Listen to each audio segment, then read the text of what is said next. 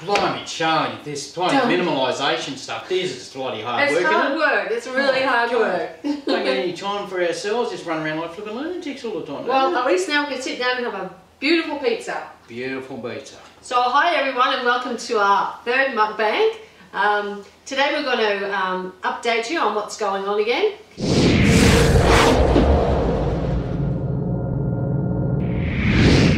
Stop!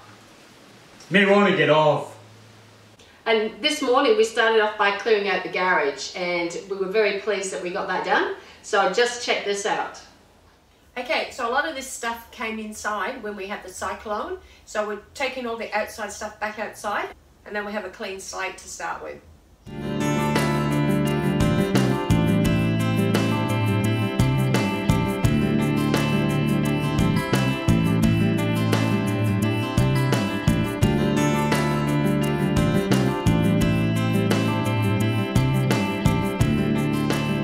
Okay, so today we're putting this on the buy, swap and sell, and like we said before, if it doesn't go, we put it in the garage sale.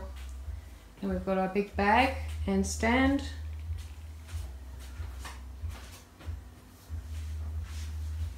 That's going in today. And we've got our man Jeff, a little punching man. I'm going to put him for sale today, see how we go. Hi guys, well here we are. We have cleared some stuff out of here, and instead of going to too much trouble cleaning it out, we decided to get some of these big things onto buy, swap and sell. And we've already sold 2 and a possible 3rd. So what have we sold now? Well, old Jeffy baby, he's gone. He gets picked up tomorrow. And the bag's gone.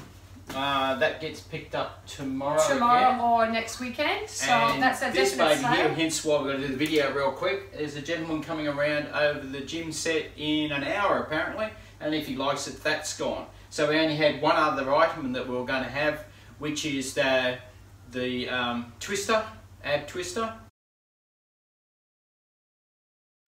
And then while we're at it, when we're in here originally, Anne was interested in doing like a garage sale. But because of all these big items in the room, we sort of kind of went, well, stop, we'll hang off on that one. And so we've now sold these, so now we've even added more small stuff, which we'll just continually try and sell, and then in the end we'll try and do a garage sale. So preferably get rid of it beforehand, and then what stuff we've got left over we'll do a garage sale. What do you reckon on that? So it's been a good day. We've got 2 definites, 1 very possible. So they're all going, and that's a great sign. And as you can see, we actually did quite well. The 3 major objects there that we had, which were the gym set, the bag and the punching man, they all sold today. The gym set's already gone. The other 2 items are getting picked up tomorrow, if I remember correctly. Is that right? So look at that. It was put on our local, what do you call it? Buy, swap and sell. Buy, swap and sell. Gone like that. Ran out the door like a shot. What we originally were going to do was Anne's idea. We were going to do like a garage sale, but we decided against that because we've got that much stuff at the moment. We thought, oh, what we'll do is we'll just sell each piece off and see what we end up with. Yeah, and then what we've got left over, we can just put in the garage sale at the end. Yeah. Okay, so why don't you try my pizza, dear? Got to get into the pizza. It's going to be a bit messy. Yeah. But also today, what we thought we'd do is we went around and did a bit of filming of what Dave does and how he's preparing for our minimalistic lifestyle, and he's done a bit of filming of me. So if you're interested, this is what Dave gets up to.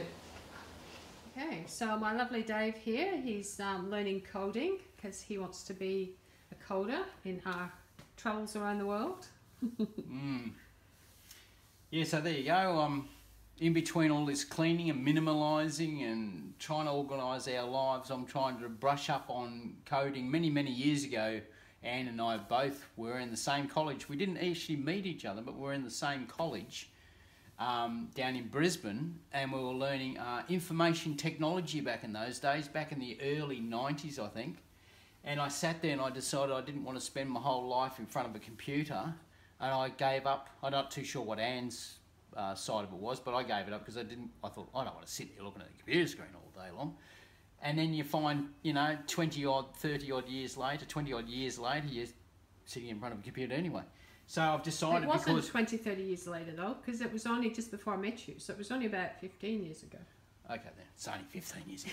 So, and Dave did nights and I did day. That's why we didn't that's meet. why we never met. But yeah, so Okay, now so I've come online, and I'm in the middle of my test at the moment, and I'm with a website called codeacademy.com, and it teaches you how to do coding. I've got 2 wrong out of my test so far. The first one I forgot to put HTML up the top here, and the second one asked me what the 5th was in the hierarchy of the coding. So that's a H6. So I put H5 instead of H4. But anyway, that's why I got those 2 wrong. Yeah, so now I'm doing a little test. It's a good website. I'm basically starting from scratch again. So what I want to be able to do is do web design and stuff like that. Maybe back a house, I'm not too sure yet. So while we're living overseas or anywhere we choose to go, I can do that. All I need is this little laptop here, and I can do whatever I want when I want, and I can get employment when I want. So. Yeah, so there you go. I'm trying to get back into, I'm getting back into programming, as it's something I can do anywhere, anytime I want to. I don't have to go to a job, I can do it all online. So it's been interesting. Make sure you check out codeacademy.com if you're interested in learning how to coding and how to do websites and back-end stuff if you want to work on servers and stuff like that. Great stuff, good way of making an income. You can get certified on that website, so you can get jobs straight from there. And now, what you need to do is check out what my girl does. Talk about multitasking. Check this out. I wanted to show you what my girl does now. She works at a million miles an hour, has like 300 million pages open. If you can see across the top of that taskbar there, she's got, God knows, it looks like about 10 pages open there, a multitude of pages open along the top of there, and then she's got iMovies hidden in the back there. So this one here seems to talk about multitasking. She does a million things at once. There's the third one open somewhere. But this is my website that I'm working on at the moment. Okay, so she's building her own website. So this is where I enjoy perfect health. I just have to do some more blogs and go to my dashboard. There you go. And so she's this hard is what I'm interested in making websites. So that's something that I'll be learning a lot of, and learning all about WordPress. So as a digital nomad, I could be traveling around doing websites and doing admin for people as a remote person. So yeah, as you can see, sometimes I feel like I've got the whole world on my shoulder. There's so much to do. And even though we're minimalising, making our life simpler, there's so much to do to get to that point. So I've got hundreds of projects on at the moment. I'm trying to learn how to do things. I'm trying to create things. Of course, we're doing the videos. I'm uploading, I'm editing. I'm going to a full-time job still. So it's not that easy, and that's why we're a bit exhausted at the moment, because we've been running around all day trying to get it all sorted. But I am just so pleased that those things have gone out the door. This is really nice, babe. Oh, it's beautiful.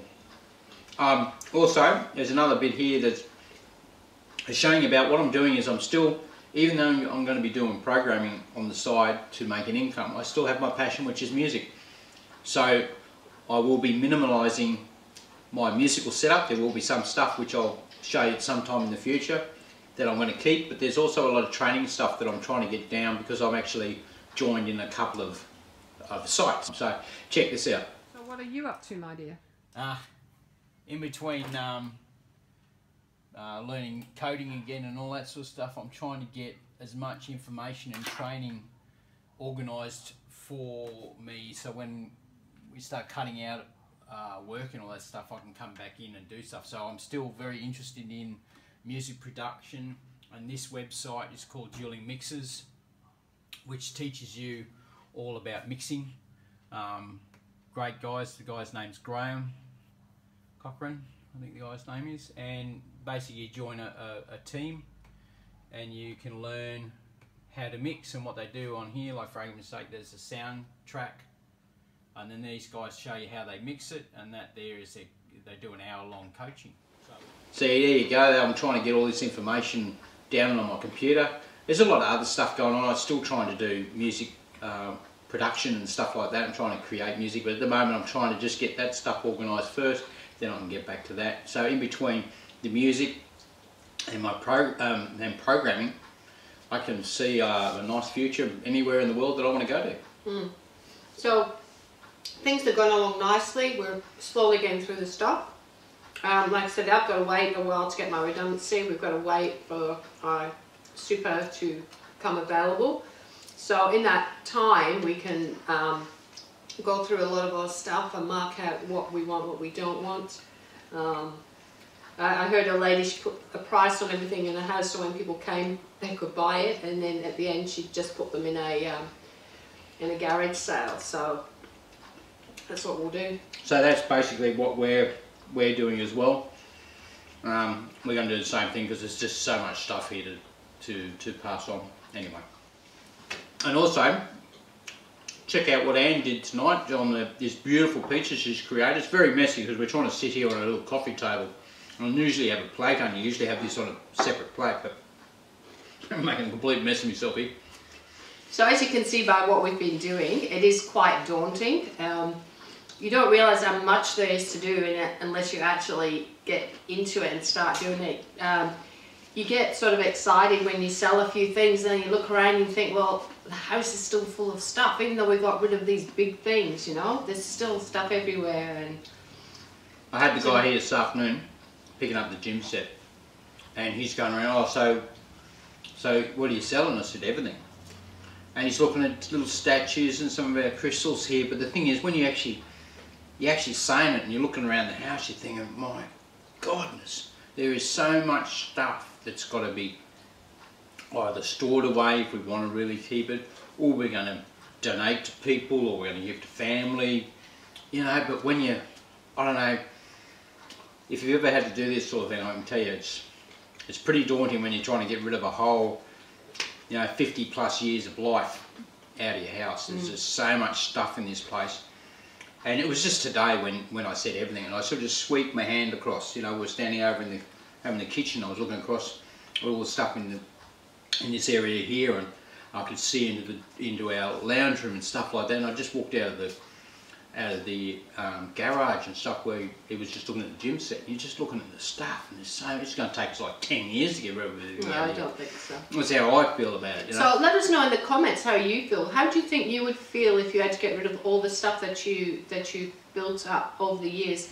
Especially, like you said, in the second half of your life, when you've spent 30, 40 years working. And collecting it all. Yeah, and accumulating all this stuff. How do you feel about that? How do you think you would feel? I'm actually feeling relieved that it's actually going, but... I have to agree, I do feel relieved, but I am also daunted at how much stuff's in. And then you think, well, are we going to regret it down the track? Or because I know sometimes people come up to you and they talk about something, oh, I know about that, I've got something about it, and you go and pull something out of a cupboard or out of a bookshelf and you say, yeah, I've got that, I remember that. And you won't be able to do that if you don't own anything, but the thought of not owning anything is really freeing, isn't it? Like, the biggest noose around our neck would be the mortgage, and I think if we could get rid of that, that would be such a weight off, but you can't do that and keep all your stuff, really. So you're not truly free until you get rid of all of your stuff. The things that are anchoring you to your life, So if you've got any thoughts, we'd appreciate it if you put some comments down below. Really would like some feedback and have some conversations with people. It'd be really good. Don't forget to give us a thumbs up. And she's still munching, so I will say ding the bell so you get notifications. So anyway, I'm just enjoying my beautiful pizza. Okay, so thanks for joining us for our mukbang. I know you haven't had much interaction with us. We've put in a lot of inserts tonight. So on Wednesday night I'll be putting up the full pizza recipe for you, so I look forward to that. And please let us know what's your favourite toppings, what you would put on there. Something that I normally do is put some pineapple on, and I sort of forgot about that tonight because we're so tired and worn out. So anyway, we'll leave it there. So remember that you're never too old for change. Bye. Stop! Huh? Hey, little person in there. Hello, little person. I want to get off.